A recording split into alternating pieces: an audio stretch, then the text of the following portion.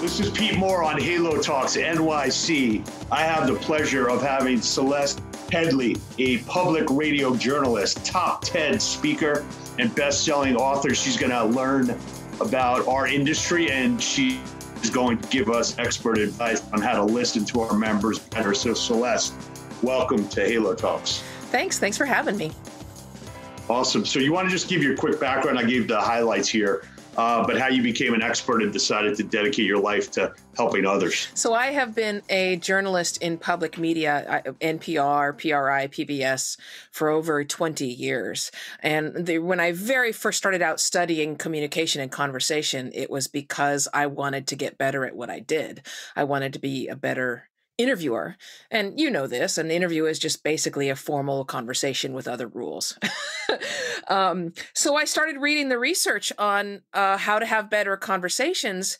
And then I was able to go in and try that stuff out. You know, when they told you to maintain eye contact, I could go back to my studio and try that for a couple weeks and see if it improved conversations. And what I found was that the advice we'd been getting for a really long time was terrible. And it was not effective.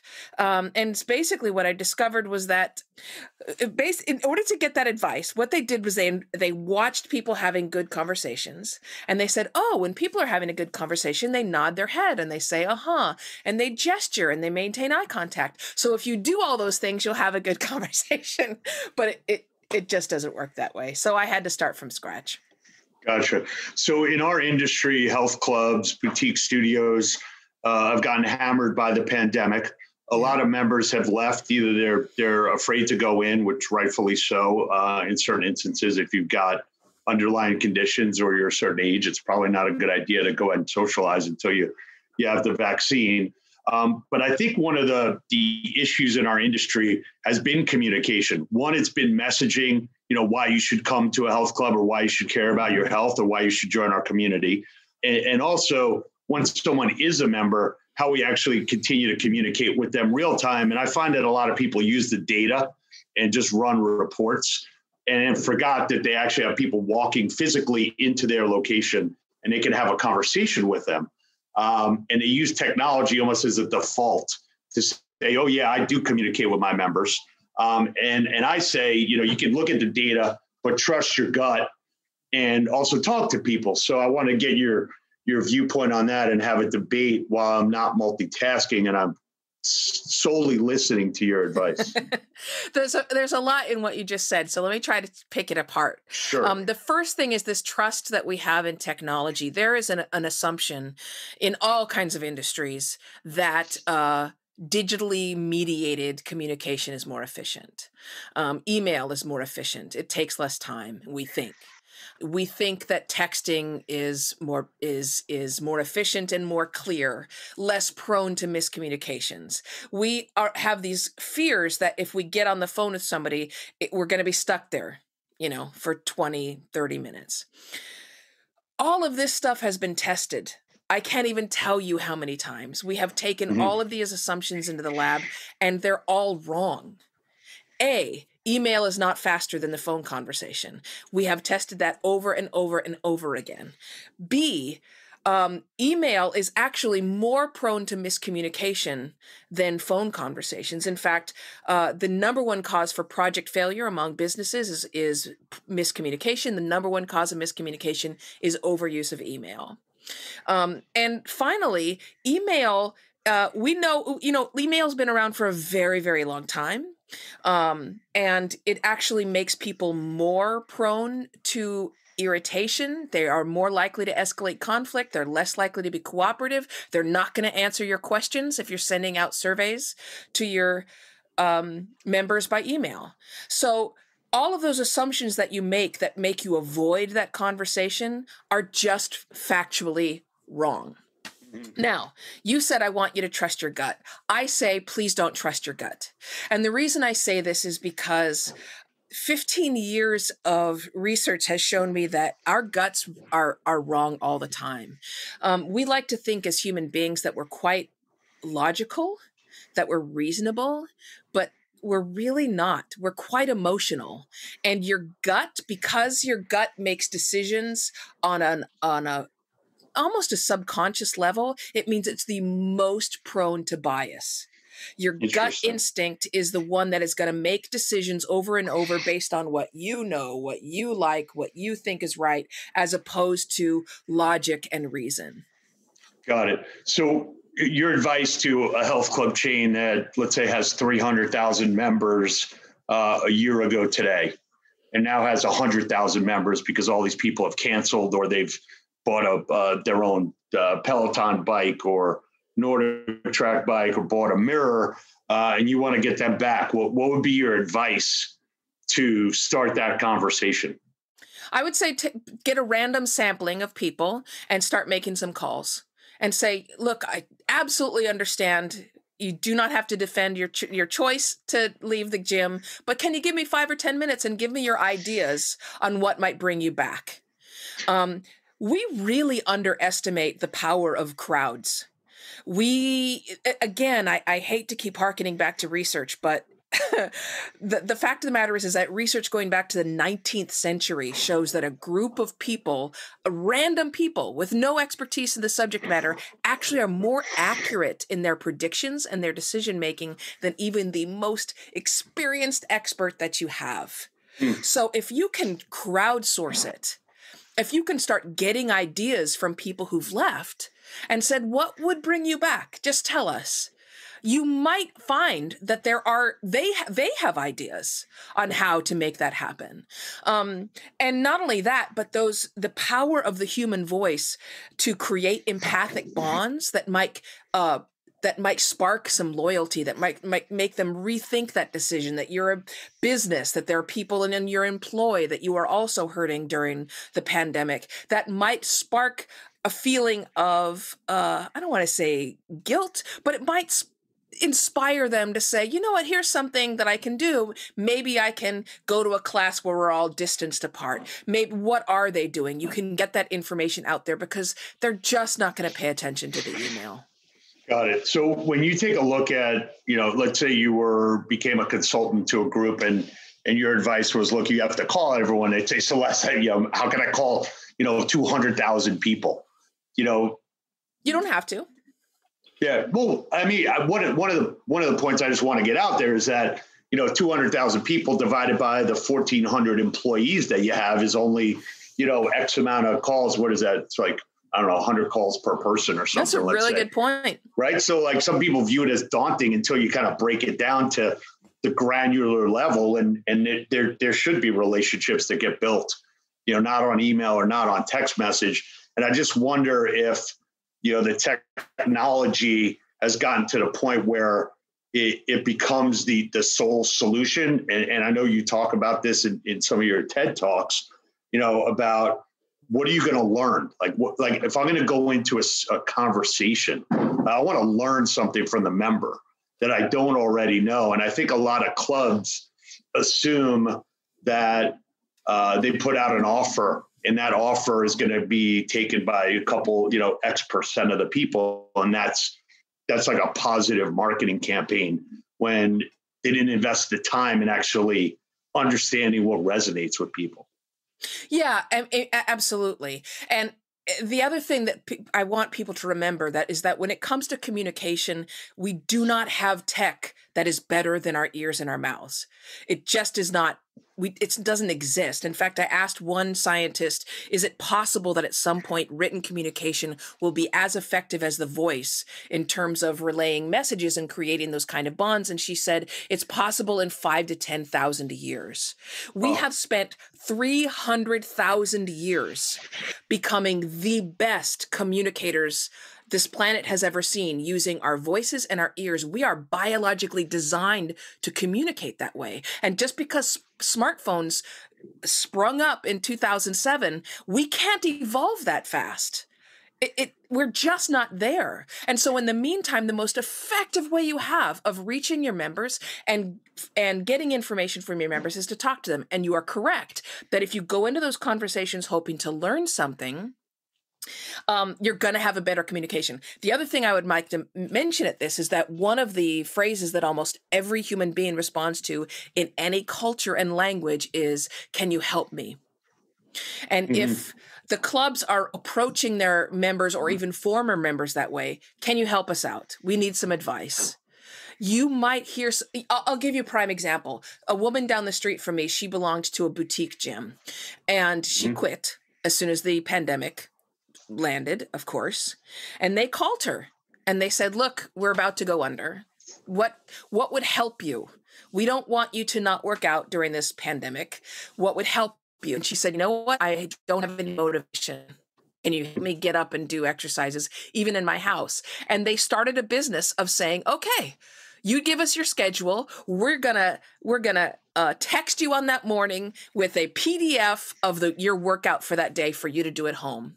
And that's become their way to stay afloat, is that they found a bunch of their members weren't working out and they needed that extra boost. I have no idea. This is not my field of, gyms is not what I do. But so I have no idea if that's practical for a lot of people, but it is an idea that they got by reaching out to someone who'd left. Got it. What's your thoughts on doing town hall meetings or doing group, conversations or like over Zoom? Whether it's over Zoom or in person, do you feel like people are more apt to be honest in a group or more on a one-on-one type of call?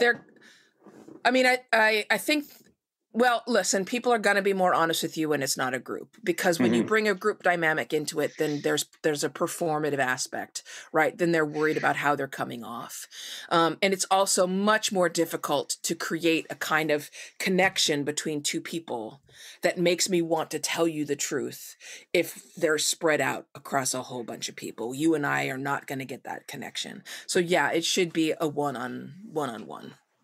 So given, that the woman down the block was part of a boutique fitness gym, do you belong to a health club or a studio? I do. I belong to LA Fitness. Okay, great. I haven't been since June. So they're a client of ours. They take a relatively hands-off approach when, member communication is not something that they're known for. They're definitely known for a great place to work out. They outsource all their personal training. They outsource most of what they do. Do you view that people going forward are going to want to be more self-directed, or do you see after the pandemic, people are going to say, I'm yearning for that community? I think you're going to have both. I think that people will be so anxious to get back into every place, the gym and everywhere else, to find that feeling of normalcy even. Yeah. That I think that's going to be a strong motivator for people. I haven't quit LA Fitness. I still belong because I am hopeful and optimistic, even though I haven't been back. But I bought a mirror which has been my lifeline during the pandemic, so that I could keep working out at home. I really like that. I don't see myself not using it anymore after the pandemic. And yet I will also be rushing back to my gym because I want to get that back. So I think what you're going to find is that there's some of both, and there's no reason why gyms can't meet both of those needs. Right? Yeah. Some of the advice that we've been giving clubs is when people do come back, find out from them what fitness equipment they've purchased for their home. Absolutely. And actually give them a prescription that includes their home, and not look at it as competitive. I don't want to have to call you up, Celeste, and say, well, the reason why a mirror sucks is because X, Y, Z. I want to say, hey, that's awesome. Why don't you do these 2 workouts on the mirror? Why don't you do these 3 workouts in the club? And why don't you do this group exercise class? And instead of fighting technology, absorb it and work with it. Absolutely. And save time. Or if I get a notification this morning saying, if you're using your mirror, here's what you should do. If you're coming into the gym, here's a little suggested workout for you. Yeah. That's worth it to me, especially that personalization.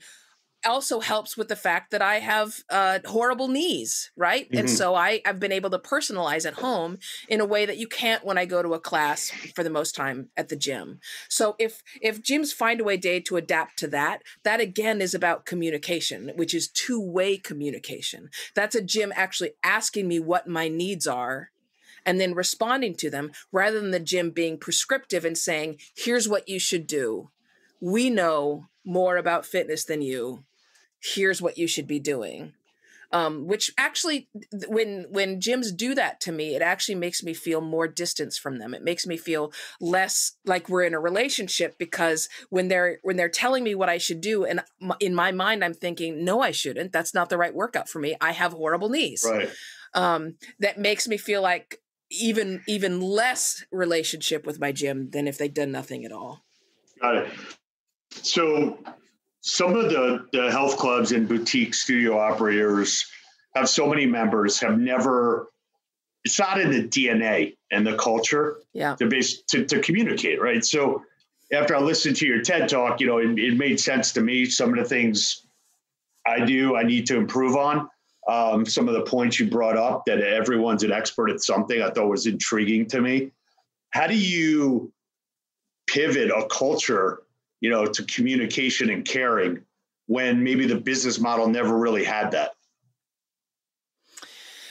Anytime that you're talking about culture, we like to think of culture only in the positives. In other words, we think, here's what we do, and this defines our culture. What we forget are, here's the things that we don't do, which is also part of your culture, and here are the things we don't talk about. And again, undiscussables, the things that are like the unspoken norms, that's also part of your culture. So in order to become you're saying a more caring organization, I would say the first step is honesty.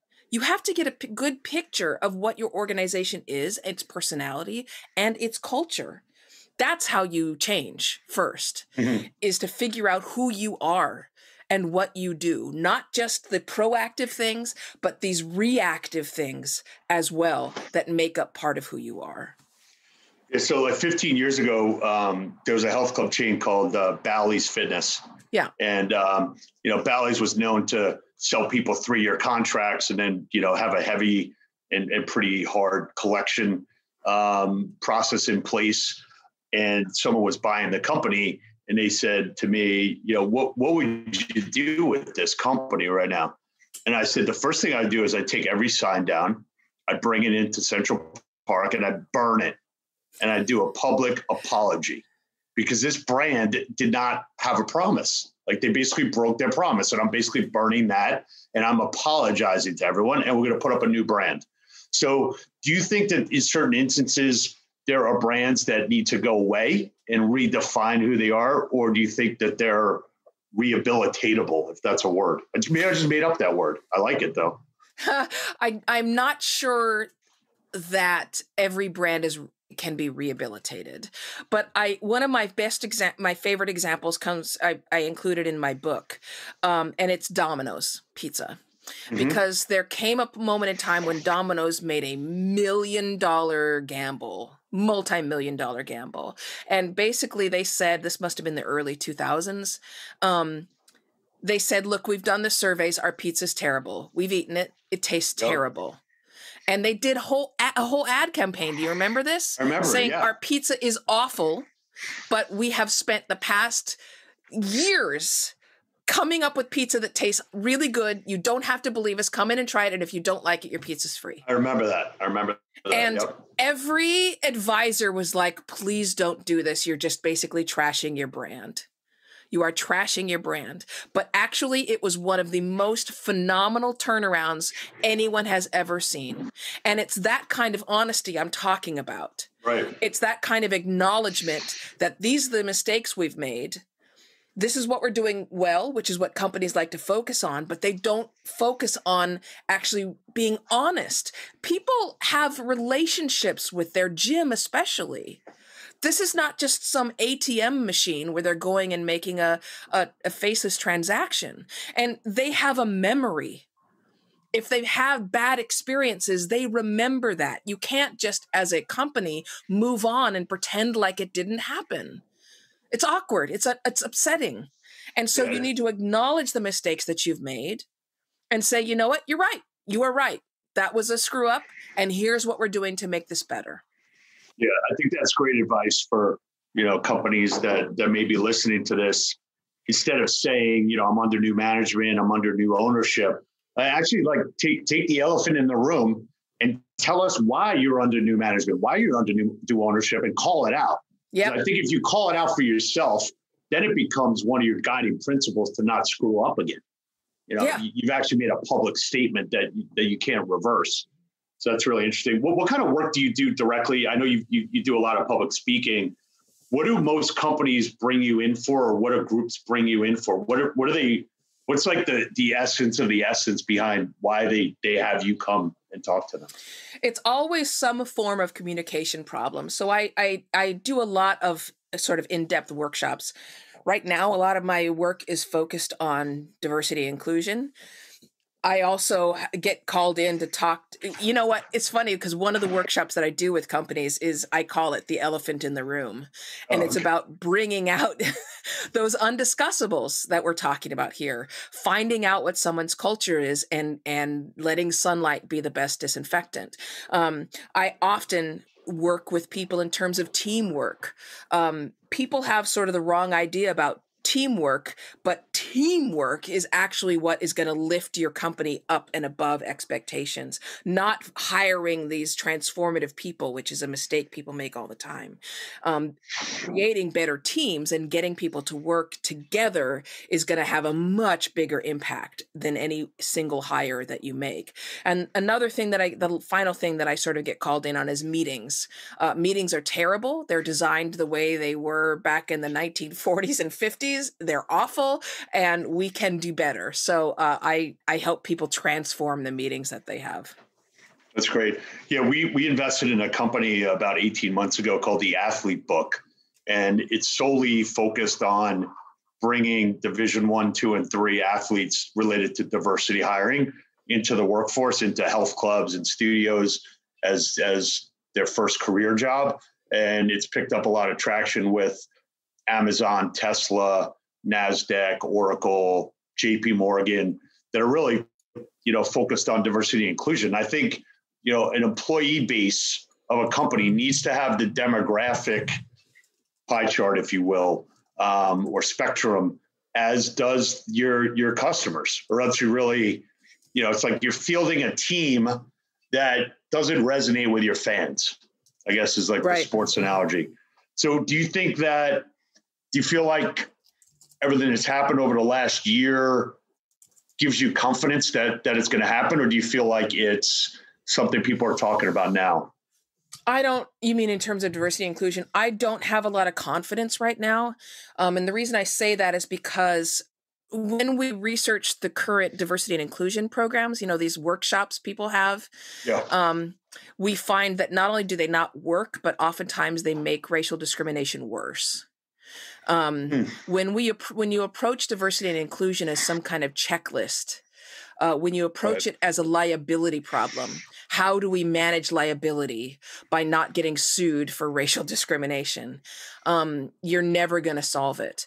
And I'm sure the company you invested in knows this already, but bringing people into bringing non-white people into an organization that's not welcoming, that does not have a plan and systems in place to make them feel included, to promote them, to empower them, you're just going to have high turnover. That's all that's going to be. So I don't have a lot of confidence right now because in order to make this better, it's going to require transformative change.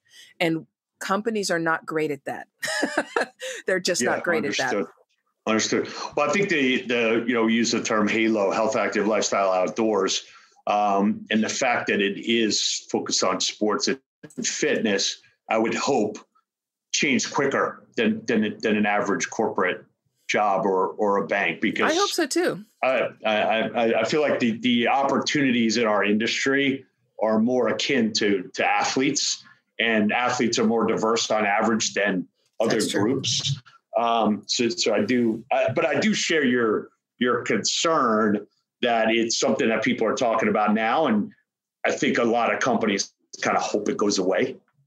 Oh, I'm sure, because they want to go back to business as usual. And I bet you anything, we can talk about diversity, but in what ranks? Are those non-white people in the executive level? Are they in manager and supervisor level? Or where are they in the organization? That's what really, I always say, your statement of support for Black Lives Matter is awesome, but show me your organizational tree. Show me your C-suite. And that tells me if you're actually committed to diversity. Yeah, agreed. So it was great having you on. We usually end each podcast with a quote. So if you have any good quotes that you live by or quotes that you like. There's this great quote from a researcher named Celeste Headlee in Chicago. And what he's talking about is how he's trying to encourage people to reach out to others. And he says, almost nobody waves, but everybody waves back. Which is one of my favorite quotes because it's just like, be the one who waves.